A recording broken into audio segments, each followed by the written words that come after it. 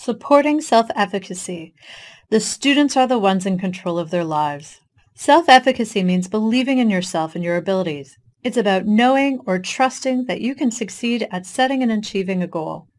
Like adults, many young people are more likely to follow through with a change in behaviors if they believe they've freely chosen to make the change and that they can accomplish it. It's important to help students build confidence by remaining optimistic, reminding them of their strengths and past successes, and affirming all their efforts to make changes, no matter how big or small.